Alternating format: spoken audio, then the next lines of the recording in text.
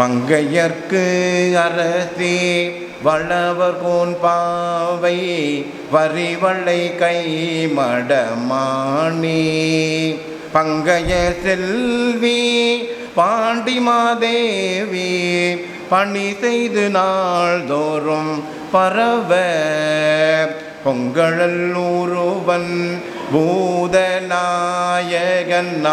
வேதமும் பொருள்களும் அருளி அங்கையர் கண்ணி தன்னோடும் அமர்ந்த திரு ஆலவாயாவதும் இதுவே. என்னாருடைய சிவனே போற்றி, எந்நாட்டவர்க்கும் இறைவா போற்றி, ஏகம்பத்துரை எந்தாய் போற்றி, பாகம் பெண்ணுரானாய் போற்றி, மராய்த்துறை மேவிய பரணே போற்றி, சிராப்பள்ளி மேவிய சிவனே போற்றி, குவளை கண்ணி கூரன் காண்க அவளும் தானும் உடனே காண்க. அன்பார்ந்த தமிழ் பெருமக்களே, நம்முடைய தெய்வத்தமிழ் பேரவை மதுரை மூதூரில் சிறப்பாக நடத்தி கொண்டிருக்கும் இந்த தமிழ் மந்திர பூசை குடமுழுக்கு சிறப்பு கருத்தரங்கிற்கு தலைமை ஏற்று அருமையான உரை வழங்கி அமர்ந்திருக்கும் ஐயா குச்சனூர் கிழார் அவர்களே, இங்கே சிறப்புரை வழங்கி அமர்ந்திருக்கக்கூடிய சிவனிய அறிஞர் பேராசிரியர் முனைவர் மு அருணகிரி ஐயா அவர்களே, திருமாநெறி அறிஞர் பேராசிரியர் முனைவர் மாப்பே சீனிவாசன் அவர்களே, நம்முடைய தெய்வத்தமிழ் பேரவையின் தலைமைச் செயற்குழு உறுப்பினராக விளங்கக்கூடிய ஐயா சித்தர் மூங்கிலடியார் அவர்களே,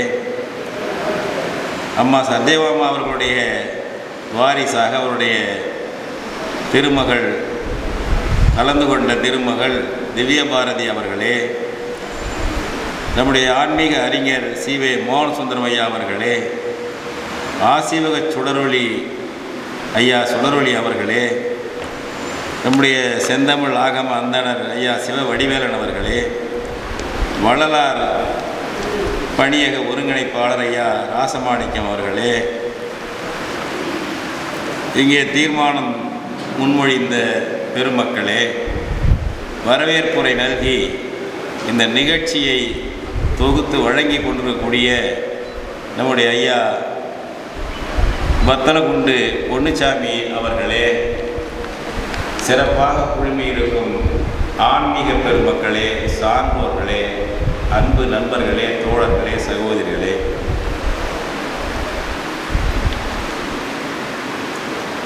மதுரையில் இந்த தமிழ் வழிபாட்டு உரிமை, தமிழர் பூசகர் உரிமை என்ற கருத்தை மையப்படுத்தி நடக்கும் இந்த கருத்தரங்கத்தின் சில நாட்கள் முன்புதான் ஒரு பேரதிர்ச்சி நடந்தது. இந்த மதுரையில் தமிழ் அர்ச்சனை மீது ஒரு வெடிகுண்டு வீசப்பட்டது. வேறெங்கும் அந்த வெடிகுண்டு வீசப்படவில்லை. தமிழ் அர்ச்சகர் மீது ஒரு வெடிகுண்டு வீசப்பட்டது. அது சென்னை உயர்நீதிமன்றத்தின் மதுரை அமர்வில்தான். அந்த வெடிகுண்டை வீசியவர் நீதிபதி ஜி.ஆர். சாமிநாதன் அவர்கள். தமிழ்நாடு அரசு திருச்சிக்கு அருகிலே உள்ள வயலூர் முருகன் கோவிலில் 2 தமிழர்களை அர்ச்சகராக அமர்த்தியது. சட்டப்படி தான் அமர்த்தியது. அந்த 2 தமிழர்களை அர்ச்சகராக்கியது செல்லாது என்று வயலூர் முருகன் கோயிலில் ஏற்கனவே சமஸ்கிருத அர்ச்சகர்களாக இருக்கும் பிராமணரின் பிள்ளைகள் வழக்கு தொடுத்தார்கள். விசாரித்தவர் ஜி.ஆர். சாமிநாதன். தீர்ப்பு எப்படி இருக்கும் என்று உங்களுக்கெல்லாம் தெரியும். என்ன தீர்ப்பு வந்தது? இந்த 2 பேர் தமிழர்களை அர்ச்சகராக நியமித்தது செல்லாது. அத்தோடு அவர் நிற்கவில்லை. வழக்கு போட்ட பிராமண பிள்ளைகள் இருக்கிறார்களவா, அவர்கள் 2 பேரையும் நியமிக்கிறேன் என்று நியமித்திருக்கிறார். இது நடந்தது இந்த மார்ச் மாதம் 23ஆம் நாள். இதை பற்றி ஒன்றும் அசைவு இல்லை பெருசாக தமிழ்நாட்டில். இந்த சட்டத்தை கொண்டு வந்த அரசு அல்லது கட்சி அதுவும் பெருசாக அதை பற்றி ஒன்றும் அலட்டிக் கொள்ளவில்லை. நம்முடைய தமிழ் அமைப்புகள், தமிழர்களுடைய கட்சிகள், இயக்கங்கள் இதிலேயும் ஒன்றும் பெருசாக ஒன்றும் இல்லை. அவர் துணிச்சலாக பேசுகிறார். ரங்கராஜ் பாண்டே என்பவர் ஒரு நிகழ்ச்சி நடத்துகிறார். ரங்கராஜ் பாண்டே என்பவர் ஊடகத்துறையிலே உள்ள ஒரு ஆரியத்துவவாதி. அதிலே போய் நீதிபதி ஜிஆர் சாமிநாதன் பேசுகிறார். அவர் இங்கே உள்ளது ரெண்டு தான், பாரதிய சனாதனம், பாரதிய சம்பிரதாயம். இது ரெண்டும் தான் இங்கே சட்டம் நடைமுறை இந்தியாவில். இந்த பாரதிய சனாதனம், பாரதிய சம்பிரதாயம்னா என்ன? வர்ணாசிரம தர்மம், கீழ் மேல், தமிழன் சூத்திரன், பிராமணன் அவர் நிலத்தேவர் பூசுரர், சமஸ்கிருதம் தேவ பாஷை, தமிழ் நீச பாஷை. இதுதான் பாரதிய சம்பிரதாயம். இதுதான் ஜிஆர் சுவாமிநாதன் என்ற நீதிபதி வைத்திருக்கின்ற வகுத்திருக்கின்ற வரைவிலக்கணம் இந்தியா என்பதற்கு. இப்போ இந்த ஒரு நீதிபதியை தீர்ப்பை எதிர்த்து மேல்முறையீடு செய்யலாம், ஒரு அமர்வுக்கு போகலாம். இதே மதுரை அமர்வில் 2 நீதிபதிகள் கொண்ட ஒரு அமர்வுக்கு போகலாம். இப்பொழுது உள்ள அமர்வு யார்? அங்கே ஜிஆர் சாமிநாதனுடைய வகையிலே உள்ள சுப்பிரமணியம் ஒருவர், இன்னொருவர் விக்டோரியா கௌரி அம்மையார் பாரதிய ஜனதா கட்சியினுடைய மாதர் சங்கத்தில் மாநில பொறுப்பிலே இருந்தவர். அவர் தான் உயர் நீதிமன்ற நீதிபதி. இப்போ இருக்கிற பெஞ்ச் இதுதான். மேல்முறையீடு போனால் இதுக்கு தான் போகணும். ஜிஆர் சாமிநாதன் தமிழ் அர்ச்சகர்களை நியமித்தது தவறு என்பதை இந்த 2 பேரும் மாற்ற மாட்டாங்க, மேலும் கெட்டிப்படுத்துவார்கள். நீதித்துறை இப்படி இருக்கிறது. உச்ச நீதிமன்றம் போனால் என்ன ஆகும் சொல்ல முடியாது. இன்னும் கொஞ்ச நாளில் உச்ச நீதிமன்றத்தில் இன்னைக்கு இருக்கிற கொலீஜியம் முறை காலியாகிடும் போல் தெரிகிறது. உச்ச நீதிமன்ற நீதிபதிகளுக்கு ஒரு வகையான தன்னாட்சி உரிமை இருக்கிறது. அந்த தன்னாட்சி உரிமை நீதிபதியில் நியமிக்கக்கூடிய அதிகாரம் அவர்களுக்கு இருக்கிறது. தன்னாட்சி அமைப்புகள் பல இருக்கின்றன. ஆனால் அதற்கான தலைவரை நியமிக்கக்கூடிய அதிகாரம் இந்திய அரசுக்கு இருக்கிறது. எடுத்துக்காட்டாக தேர்தல் ஆணையம் தன்னாட்சி தான். ஆனால் அதற்கான ஆணையர்களை அமர்த்தும் அதிகாரம் இந்திய அரசுக்கு இருக்கிறது, இந்திய அமைச்சரவைக்கு இருக்கிறது. எனவே அவர்கள் விருப்பப்படி அமர்த்திக் கொள்வார்கள். ஆனால் உச்ச நீதிமன்ற உயர் நீதிமன்ற நீதிபதிகளை அமர்த்தும் அதிகாரம் உச்ச நீதிமன்றத்துக்கு இருக்கிறது. இப்பொழுது இந்திய அரசுக்கு இல்லை. அதை இந்திய அரசுக்கு கொண்டு வர வேண்டும் என்று எல்லா ஏற்பாடு செய்கிறார்கள். வடகிழக்கு மாநிலத்தைச் சேர்ந்த ஒரு நபர், அவர் அந்த மாநிலத்துக்கு உரியவரா என்ற ஐயம். அவர் மோடி அரசிலே சட்ட அமைச்சராக இருக்கிறார். ரிஜ்ஜு என்று பேர் அவருக்கு. கிட்டத்தட்ட அன்றாடம் உச்ச நீதிமன்ற நீதிபதிகளை இந்திய அரசு தான் நியமிக்கும் என்ற கருத்தை பேசி வருகிறார். உச்ச நீதிமன்றத்தோடு வாதங்களில் ஈடுபடுகிறார். இது ஒரு பக்கம் நீதித்துறையில் உள்ள நிலைமை. நீதித்துறையில் போய் நாம் நியாயம் பெற்று விடலாமா என்றால் இப்படி இருக்கிறது. அரசியல் துறையில் நியாயத்தை மீட்டுவிட முடியுமா? தமிழை ஆன்மீக மொழியாக, முழு ஆட்சி மொழியாக கொண்டு வந்துவிட முடியுமா என்றால் அதுவும் கேள்விக்குறியாக இருக்கிறது. எடுத்துக்காட்டாக கடந்த ஆண்டு 2022 ஆகஸ்ட் மாதம் ஒரு தீர்ப்பு. முனீஸ்வர் பண்டாரி என்பவர் சென்னை உயர்நீதிமன்றத்திலே தலைமை நீதிபதி, ராஜஸ்தான்காரர். இளமையிலே RSSல இருந்தவர். இருக்கலாம், தவறல்ல. RSSல இருந்தவர் நீதிபதியாக வரலாம். ஆனால் நீதிபதியாக வந்த பிறகு அவர் நடுநிலையாக நடந்து கொள்ள வேண்டும். அதுதான் முக்கியம். என்ன ஆயிற்று என்றால் அவரும் என் மாலதி என்பவரும் 2 பேர் அமர்ந்த அமர்வு பெஞ்ச் அது. அனைத்து ஜாதியினர், தகுதியுள்ள அனைத்து ஜாதியினரும் அர்ச்சகராலாமா? இந்து ஜாதியில் தான் ஆகலாம் என்ற ஆணை இருக்கிறது. அப்படி சில பேரை நியமித்தார்கள், திமுக ஆட்சியை நியமித்தார்கள். அதை எதிர்த்து தான் வழக்கு. அனைத்து ஜாதியினரை அர்ச்சகராக்க கூடாது என்று மயிலாப்பூர் அக்ரஹாரம் வழக்கு போடுகிறது. விசாரணை நடந்து கொண்டிருக்கிறது. அந்த வழக்கிலே போய் தன்னை இணைத்துக் கொள்ள சொல்லி அனைத்து ஜாதியினர் அர்ச்சகராக வேண்டும் என்ற கருத்துடைய ஒரு மனு கொடுக்கிறார்கள். இங்கே மதுரை நண்பர் வாஞ்சிநாதன் வழக்கறிஞர் போன்றவர்களாம் மனு கொடுக்கிறார்கள். ஏற்றுக்கொள்ளவில்லை. ஆனால் அக்ரஹாரத்தை சேர்ந்த பல பேர் தங்களை இம்ப்ளீட் பண்ண சொல்லி மனு கொடுக்கிறார்கள். அனைத்தையும் ஏற்கிறது. முனீஸ்வர் பண்டாரி மாலா அமர்வு இம்ப்ளீட் பண்ண சொல்லி கொடுக்கிறார்கள். அனைத்து ஜாதியினர் அர்ச்சகராக கூடாது என்பதற்கு அதையெல்லாம் அப்படியே ஏற்கிறது. அடுத்து அவர்கள் தீர்ப்பு என்ன சொல்கிறார் நீதிபதி முனீஸ்வர் பண்டாரி ஐயா மூங்கிலடியார் அவர்கள் ஆகமங்களை பற்றி தெளிவாக எடுத்து சொன்னார்கள். மயிலாப்பூர் அக்ரஹாரம் என்ன கோரியதோ அதைத்தான் தீர்ப்பாக கொண்டு வருகிறார்கள். ஆகம கோயில்களில் பிராமணர்கள் தான் அர்ச்சகராக இருக்க வேண்டும், அனைத்து ஜாதியினர் ஆகக்கூடாது என்பது அக்ரஹாரத்தின் கோரிக்கை. இதை முனீஸ்வர் பண்டாரி ஏற்றுக்கொள்கிறார். ஒரு காரியம் செய்கிறார். தமிழ்நாட்டில் எது எது ஆகம கோயில் யாருக்கும் சொல்ல தெரியல, அக்ரஹாரத்துக்கும் தெரியவில்லை, அரசு தரப்புக்கும் தெரியவில்லை. சண்முகசுந்தரம் தலைமை வழக்கறிஞர். முனீஸ்வர் பண்டாரி என்ன சொல்கிறார், இதுக்கு ஒரு ஆய்வுக்குழு போடுவோம். எதை ஏற்றுக்கொண்டு விட்டார்? ஆகமப்படி கட்டப்பட்ட கோயிலில் அனைத்து ஜாதியினர் அர்ச்சகராக கூடாது என்பதை ஏற்றுக்கொண்டு விட்டார். அது தீர்ப்பாகிவிட்டது. அதன அர்த்தம், ஆகம கோயில்ல அனைத்து ஜாதியினர் அர்ச்சகராக கூடாது. அந்த ஆகமம் எந்த குடும்பத்துக்கு பொருந்துமோ அந்த குடும்பத்தை சேர்ந்தவர் தான் அர்ச்சகராக வேண்டும். ஆகமப்படி எந்த குடும்பத்துக்கு சேரும் அந்த ஆகமம் என்று சொல்லக்கூடிய பகுதியை பயன்படுத்தி கொண்டு இந்த கோத்திரம் அந்த கோத்திரம் என்று சொல்லக்கூடியவனுக்கு தான் பொருந்தும். இந்த ரிஷி கோத்திரம் அந்த ரிஷி கோத்திரம். நமக்கு கோத்திரம் உண்டா? நமக்கு கிடையாது. தமிழர்களுக்கு எந்த ஜாதிக்கும் கோத்திரம் கிடையாது. பிற்காலத்தில் பிராமணர்களை பார்த்து காப்பி அடிச்சுக்கிட்டு நம்ம ஆட்களும் அந்த கோத்திரம் இந்த கோத்திரம் சத்திரிய கோத்திரம் சொல்லிக்கிறாங்க. பிராமணர்கள் ஒரு காலம் நம்மை சத்திரியன் என்றோ வைசியன் என்றோ ஏற்றுக்கொண்டதே கிடையாது. தமிழ்நாட்டை பொறுத்தவரை பிராமணர்கள் 2 வர்ணம் தான் வைத்திருந்தார்கள், 4 வர்ணம் அல்ல. இங்கே நம்ம நண்பர்கள்லாம் திராவிட இயக்கத்தை சொல்லுவாங்க 4 வர்ணம்னு. தமிழ்நாட்டில் 4 வர்ணத்தை பார்ப்பான் கடைபிடிக்கவே இல்லை. 2 வர்ணம். ஒன்று பிராமண வர்ணம், இன்னொன்று சூத்திர வர்ணம். சூத்திர வர்ணத்தின் உட்பிரிவு தான் பஞ்சமர்கள். இங்கே வைசியர்கள் ஆரிய வைசியர்கள் அல்ல. இங்கே வைசியர் கிடையாது, ஆரிய சத்திரியர் இங்கே கிடையாது. ராஜராஜ சோழனே சூத்திர அரசன் தான் பிராமணர்களை பொறுத்தவரை. ராஜராஜன் ராஜேந்திரன் எல்லாம் சூத்திர அரசன் தான். இங்கே 4 வர்ணத்தை அவன் ஏற்றுக்கொள்ளவில்லை. நமக்கு 4 வர்ணமும் கிடையாது, நூல் வர்ணமும் கிடையாது, ஒரே வர்ணம் தான், மனித வர்ணம் தான் தமிழர்களுக்கு.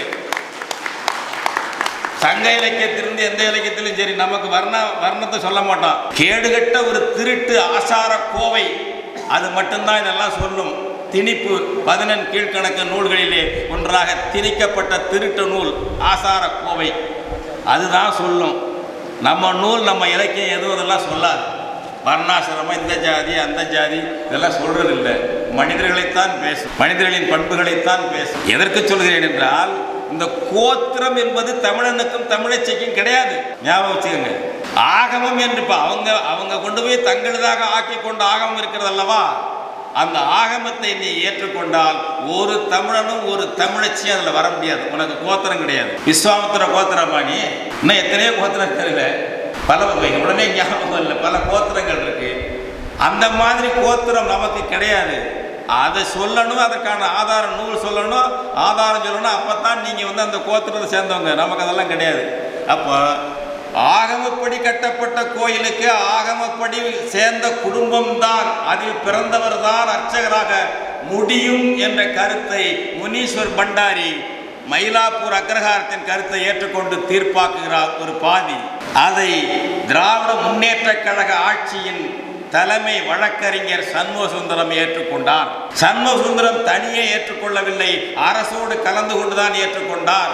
அந்த தீர்ப்பிலே முனீஸ்வர் பண்டாரியும் மாலாவும் எழுதுகிறார்கள், with the consent of the government advocate general, with the consent of the state. இதை நாங்கள் எழுதுகிறோம். இந்த தீர்ப்பை. என்ன தீர்ப்பு? ஆகம கோயில்களை கண்டறிவது, ஆகம கோயில்களில் ஆகம குடும்பங்களை சேர்ந்தவர்களை அர்ச்சகராக்குவது, ஆகமம் அற்ற கோயில்களில் மட்டும் அனைத்து ஜாதியினரையும் அர்ச்சகராக்குவது. இதாங்க தீர்ப்பு. கடந்த ஆகஸ்டில் வந்த தீர்ப்பு. நீங்கள் அனைத்து ஜாதியினரையும் அர்ச்சகராக்குகிறோம் என்று சட்டம் இயற்றினோம், ஆணை போட்டோம் என்று சொல்லிக்கொண்டு இந்த தீர்ப்பை ஏற்றுக்கொண்டு அவர்கள் போடுகின்ற குழுவையும் ஏற்றுக்கொண்டீர்களே, என்ன நியாயம்? தமிழ்நாட்டு ஆட்சியாளர் ஏற்றுக்கொண்டீர்களே, என்ன நியாயம் இது? அக்ரஹாரத்தை எங்களால் எளிதில் அடையாளம் காண முடிகிறது. அக்ரஹாரத்தை எங்களால் வீழ்த்த முடியவில்லை என்றால் கூட அடையாளம் கண்டு கொண்டிருக்கிறோம். ஆனால் உங்களை அடையாளம் காண்பது கடினமாக இருக்கிறது. எப்படி இது? 5 பேர் கொண்ட குழுவை அவர்கள் போடுகிறார்கள். முனீஸ்வர் பண்டாரி நீதிபதி அந்த அமர்வு நியமிக்கும் போதே அந்த ஆள் சொல்லுகிறார், யாரு? முனீஸ்வர் பண்டாரி. இன்னார் தலைவராயிருப்பார். ஏன் சொல்ற? அவரை தெரிஞ்சுக்கிட்டு நீ சொல்ற இன்னார் தலைவராயிருப்பார். ஒரு நீதிமன்றம் என்ன செய்யும்? இந்த ஆய்வுக்குழுவை தகுந்தவர்களை, இந்த தகுதியோடு உள்ளவங்களை போடுன்னு தான் சொல்லணும் உத்தரவுல. இன்னார தலைவரா போடுன்னு சொல்லாது. அது போச்சா, அடுத்தது இன்னும் ஒருத்தரை அதுவே நியமிக்குது. கோபாலசாமி ஐயங்கார் நினைக்கிறேன், கோபாலசாமி. தேர்தல் கமிஷன்லாம் இருந்தவர் பிராமணர்.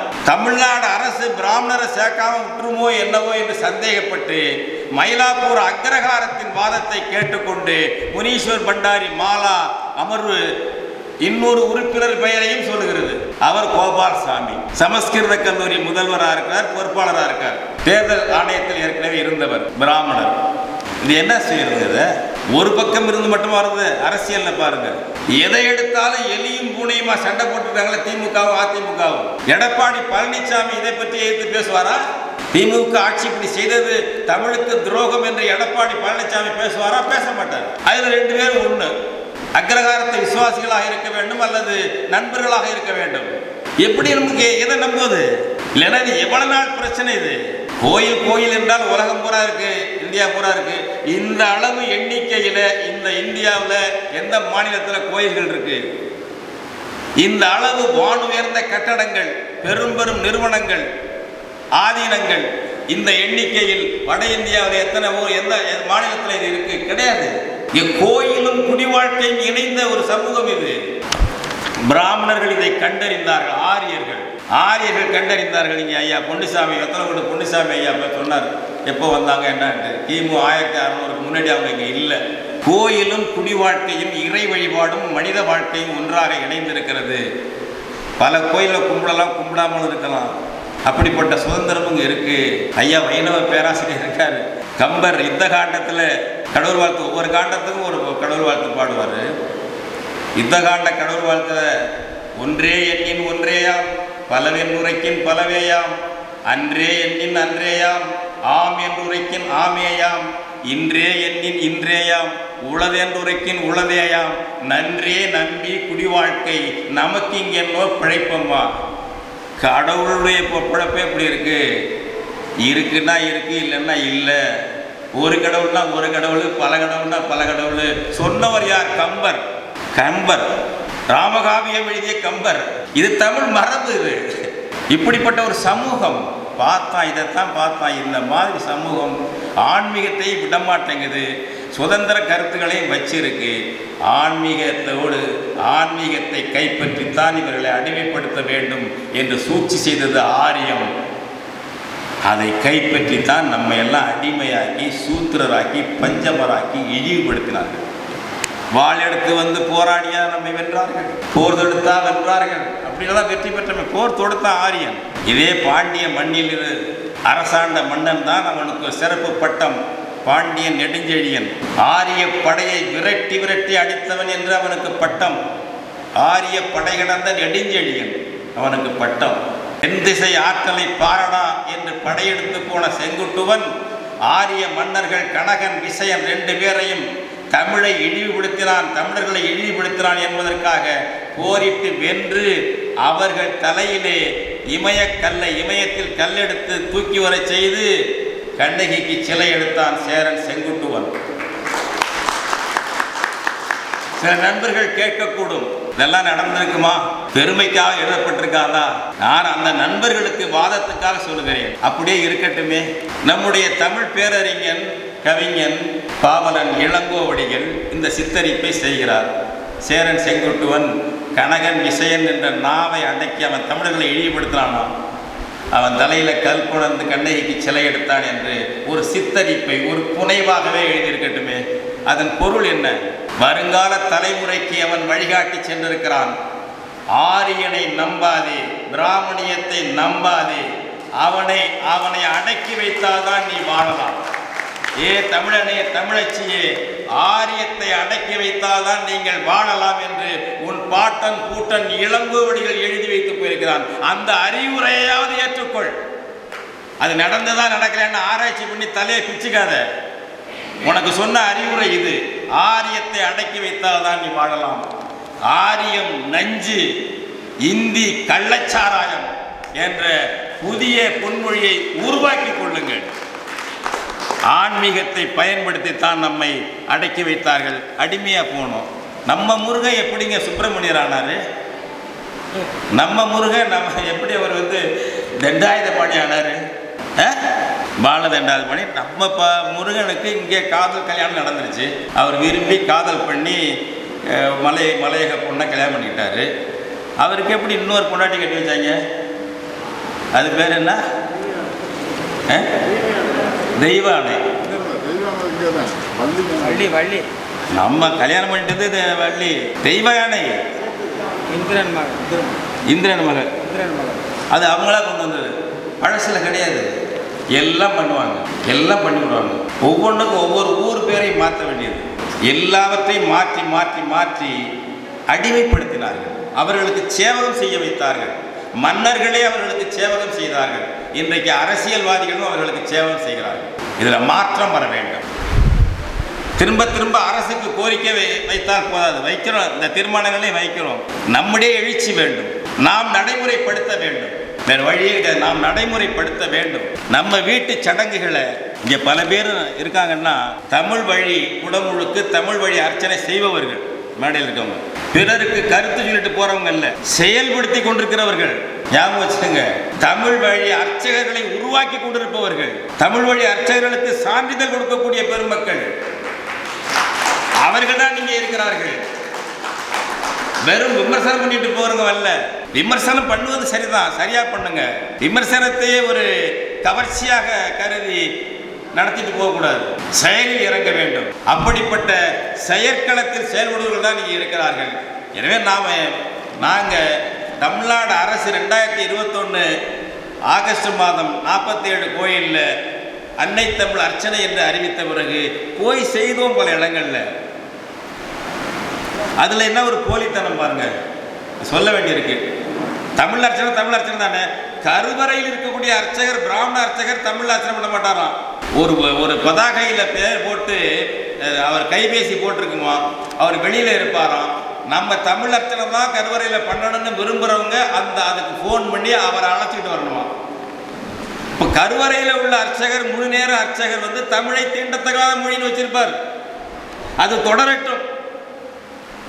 வாடகைக்கு தற்காலிகமாக ஆள் அழைச்சிட்டு வாங்க. இதுதான் தமிழ்நாட்டில் அன்னை தமிழ் அர்ச்சனை என்பது. அதுவும் இப்பொழுது கிடையாதுங்க, அதுவும் இப்பொழுது கிடையாது. எனவே நாம களத்தில் இறங்கி நம்ம வீட்டு சடங்கு, கோயில் சடங்கு எல்லாவற்றையும் தமிழில் நடத்தணும். நம்ம கிராமங்களில் நகரங்களில், நீங்கள் வார்டுகளில், நகரத்தில் அங்கங்கே உள்ள கோயிலுக்கு குடமுழுக்கு வரும், தமிழில் நடத்த வேண்டும், தமிழர்ச்சர் கூப்பிட வேண்டும் வலியுறுத்துங்க. பேசுங்க, 4 பேர்கிட்ட பேசுங்க, 10 பேர்கிட்ட பேசுங்க, செஞ்சு காட்டுங்க. நடைமுறையில் தமிழ் தான் ஆன்மீக மொழி என்பது வரட்டும், டி ஃபேக்டோவில் வரட்டும், அப்புறம் டி ஜூரில் அது வரும், அப்புறம் சட்டம் ஆகும். நடைமுறை கொண்டு வாங்க, நடைமுறைக்கு தமிழை கொண்டு வாருங்கள். அதுபோல் திருமணமா என்ன வீட்டு சடங்கா, தமிழ் அறிஞர்களை, தமிழ் ஆன்மீகர்களை இங்கே இருக்கிறவங்களாம் அதெல்லாம் செய்யக்கூடியவங்க தான் செஞ்சுட்டு இருக்காங்க. அங்கேயே இருக்கீங்க, அவர்களை வைத்து அதை செய்ய வேண்டும் என்ற முறைக்கு வர வேண்டும். கிராம கோயில்களில் குடமுழுக்க பூசை நடக்கும் பொழுதெல்லாம் தமிழில் நடத்தக்கூடிய தமிழ் ஆன்மீகங்களை அழைக்க ஏற்பாடு செய்ய வேண்டும். இந்த கருத்துக்களை நாம் பேச வேண்டும். ஒரு சமஸ்கிருதம் இருக்கும் வரை நாம் இன்னும் பிராமணனுக்கு அடிமையாகத்தான் இருக்கோம், வடநாட்டானுக்கு அடிமையாகத்தான் இருக்கிறோம் என்பதை நீங்கள் புரிந்து கொள்ள வேண்டும். நீதிமன்றத்துக்கு போகும்போது போவோம், ஜிஆர் சாமிநாதன் போல இருந்தாலும் அப்புறம் எல்லாருமே அப்படி இருக்க மாட்டாங்கன்னு நம்பி வேறு வழி என்ன போவோம், அது வேறு விஷயம். அவர் பெருமையாக சொல்கிறாரு, தமிழ்த்தாய் வாழ்த்து பாடும் பொழுது, ஜிஆர் சாமிநாதன் பேச்சு, தமிழ்த்தாய் வாழ்த்து பாடும் பொழுது சுவாமிகள் எழுந்திருக்காமல் உட்கார்ந்துருந்தாங்க. யார்? காஞ்சியில் இருக்கின்ற சங்கராச்சாரி மடத்தில் இருக்கக்கூடிய விஜயேந்திர சரஸ்வதி. அது பிரச்சனையாச்சு, ஏன் அவர் எழுந்திருக்கல அப்படின்ட்டு. அதுக்காக நாம் தமிழர் தம்பிகள் ராமேஸ்வரத்தில் சங்கர மடத்தில் போய் சில பிரச்சனைகள் பண்ணாங்க. வழக்கு ஜிஆர் சாமிநாதன் சொல்கிறார், என்னிடம்தான் அந்த வழக்கு வந்தது. நீதிபதி சாமிநாதன் பேசுகிறார் பாண்டேஜி விழாவில். நான் அந்த தம்பிகளை அந்த பையங்களை கேட்டேன், ஏன்ப்பா அப்படி பண்ணீங்க கேட்டேன். தமிழ் தாய் வாழ்த்து பாடும்பொழுது சங்கராச்சாரியா எழுந்திருக்கலை, தமிழ் தாயை அவமானப்படுத்திட்டாருங்கிறதுக்காக நாங்கள் அது மாதிரி போய் கேட்டோம், வேறு ஒன்றும் இல்லை. நான் அந்த பையங்களை கேட்டேன், நீதிபதி சொல்கிறார், நான் அந்த பையங்களை கேட்டேன், உங்களுக்கு அப்படியா தமிழ் மேலே அவ்வளோ பற்றா? ஆமாம் அப்படின்னா 2 திருக்குறள் சொல்லுங்கள் அப்படின்னு கேட்டேன். உடனே அவர் சாமநாதன் சொல்கிறார், அவளுக்கு தெரியலை எது திருக்குறள் தெரியலையா இந்த பையங்களுக்கு. நீதிபதி கேட்கும்போது முடிச்சுப்பா அந்த பசங்க 2 திருக்குறள் தெரியாமல் இருப்பான், என்ன கூட தெரியாமல் இருக்கலாம், அப்படியே தெரியாமல் தான் இருந்துட்டு போகுது. இப்போ நம்மளை போல ஆளை கேட்டிருந்தா நம்ம என்ன பாடியிருப்போம்? திருக்குறள்னு சொன்னால் உடனே இப்போ ஜிஆர் சாமநாதன் என்ன கேட்டிருந்தா நான் என்ன பாடியிருப்பேன், என்ன சொல்லியிருப்பேன்? அவர் நீதிபதி இல்லையா? கெடுவல் யாம் என்பது அறிக தன் நெஞ்சம் நடுவல்லது செய்யின். நடுநிலை அல்லாத ஒன்றை செய்யும் பொழுது தெரிந்தே செய்தால் நீ உன்னை நீயே கெடுத்துக் கொள்கிறாய், நீ தான் கெட்டு போவாய் என்று சொல்கிறார் திருக்குறள். அதை சொல்லியிருப்பேன். இன்னொரு திருக்குறள் சொல்லியிருப்பேன், அறம்போலும் கூர்மையரேனும் மரம்போல்வர் மக்கள் பண்பில்லாதவர். 2 திருக்குறள் இதை சொல்லியிருக்கலாம் சாமநாதனுக்கு. அந்த தம்பிகளுக்கு தெரியல. இது ஒரு குறையா? என்னென்ன இவ்வளோ துணிச்சலாக பேசக்கூடிய வாய்ப்பு எப்படி வந்துச்சு? இன்றைய அரசியல் சூழ்நிலை, இன்றைய அரசியல் சூழ்நிலை ஞாபகம் வச்சுங்க. ஒரு 20-30 ஆண்டுக்கு முன்னாடி பேசுவாங்களா இப்படி துணிச்சலா? பிராமணியத்தை மேலோங்கி பேசுவாங்களா? ஒரு ஒரு ஒரு ஆளுநர் இங்கே இருந்து கொண்டு அவர் இதான் பேராரு, பாரதிய சனாதனம் தான் இங்கே ஒரு ஆளுநர் ஊருக்கு இதான் பேசு. இந்திய அரசுடைய தேர்வு எழுதக்கூடிய பையங்க, ஐஏஎஸ் ஐபிஎஸ் தேர்வு எழுதக்கூடிய பயிற்சி மையங்களில் படிக்கக்கூடிய பிள்ளைகள், அவர்களே ஆளுநர் மாளிகையில் கூட்டு வச்சு பேசுகிறார் ஆர்.என். ரவி சில நாட்களுக்கு முன்பு. இங்கே அதெல்லாம் இன மொழியெல்லாம் கிடையாது, இன மொழியெல்லாம் எதுவும் கிடையாது. நமக்கு பாரதிய தர்மம், பாரதிய சனாதனம், இது 2 தான் இருக்குது. ஆர்.என். ரவி என்னென்ன பொறுப்பில் இருந்து கொண்டு தமிழ்நாட்டில் பேசுகிறார்கள். இந்த நாட்டினுடைய ஆளுநர் அவர் கையெழுத்து போட்டால் தான் எதுவும் சட்டமாகும். 14 மசோதா கிடக்கு.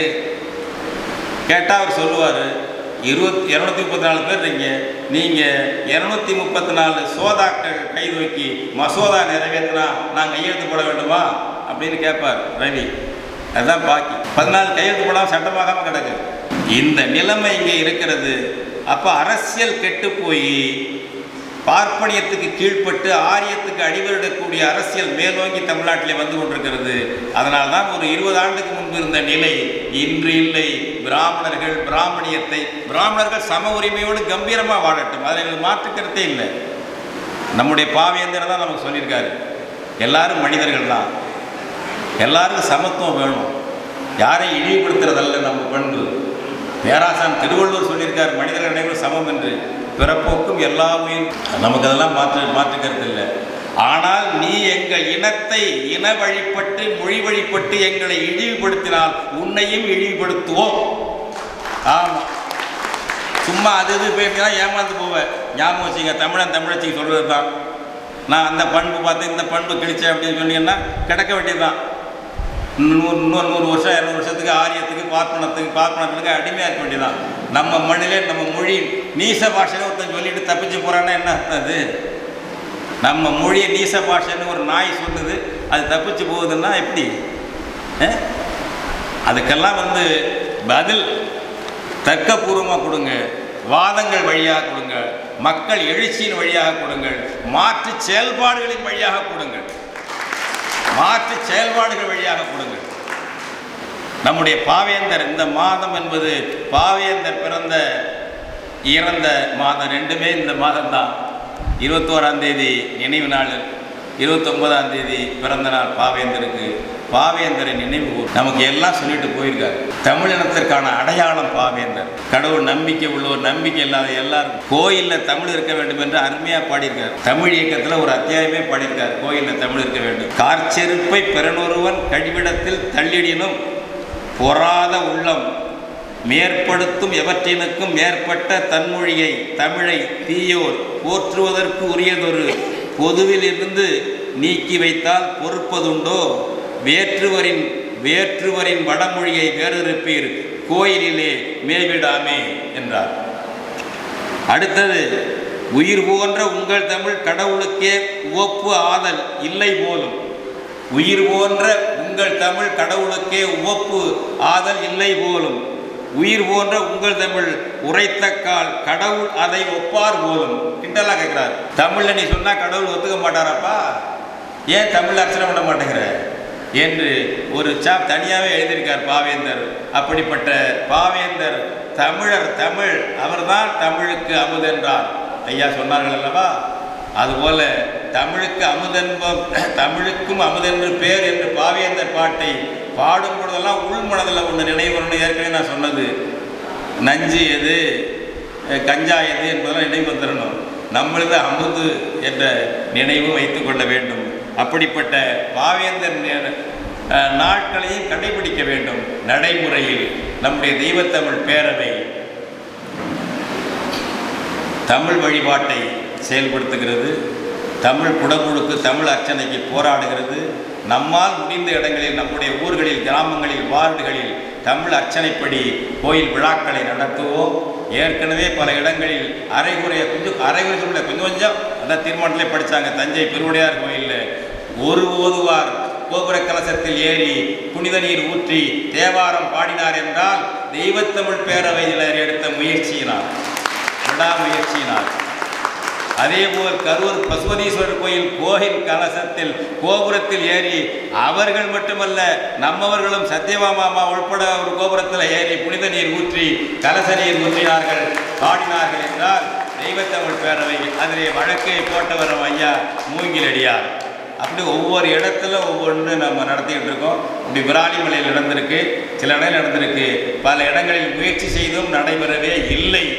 பழனி கோயிலுக்கு அவ்வளவு முயற்சி செய்தோம், தமிழ் அமைச்சரை பார்த்து மனு கொடுத்தோம், பல முயற்சிகள். பழனி கோயிலுக்கு ஆணையரை பார்த்து மனு கொடுத்தோம், முற்றிலுமாக கிடையாது. இப்போ உயர்நீதிமன்ற தீர்ப்பை தமிழ்நாடு அரசு மீறுகிறது. இது யார் கேட்குறாங்க? சரிபாதி சரிபாதி. ஐயா முன்னுரிமை தமிழுக்கு என்றார்கள் மூங்கிலடியார். அது சரி, சரிபாதி சரிபாதி. குடமுழுக்கை பாதி தமிழ் நடத்தணும். இப்போ பழனி கோயிலில் 90 குண்டம் இருந்தது என்றால் 45 குண்டம் தமிழ் குண்டமாக இருக்கணும். வேள்விச்சாலையில் 45 குண்டம் சமஸ்கிருத குண்டமாக இருக்க வேண்டும்.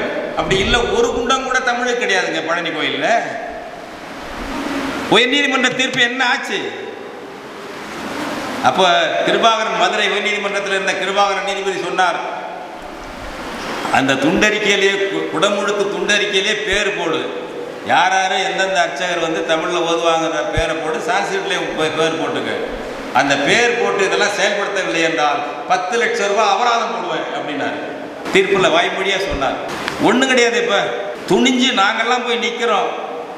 துணிஞ்சு மீறி சேகர் பாபு அறநிலையத்துறை அமைச்சர் முன்னிலையில் சான்ஸ்கிரிட்லாம் பண்ணாங்க, சமஸ்கிருதம் பண்ணாங்க. அந்த சேகர் பாபுவுக்கு ஒரு தண்டனையை கொடுத்தார் முருகன். அவரும் சில ஆட்களும் கருவறைக்குள்ள போயிட்டாங்க. எதை தெரியாம போயிட்டாங்க, தெரிஞ்சு போக மாட்டாங்க, உள்ள போயிட்டாங்க. ஒரே குற்றச்சாட்டு, எப்படி முகத்துல காரி துப்புறது மாதிரி துப்புனா. சேகர் பாபு சூத்திரன், நீ எப்படி கருவறையில் ஒட்ட, கருவறைக்குள்ள எப்படி போகலாம்? அந்த அம்மா இருக்காங்களே, வானதி சீனிவாசன், பாஜக தலைவி, அந்த அம்மா அறிக்கை கொடுத்தாங்க.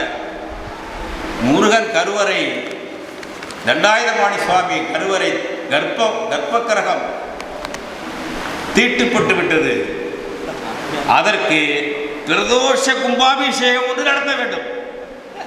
வானதி சீனிவாசன் அறநிலையத்துறை அமைச்சர் தவறுதலாக கர்ப்பகிரகத்துக்குள் கருவறைக்குள் போய்விட்டாராம் முருகன் கோயிலில்.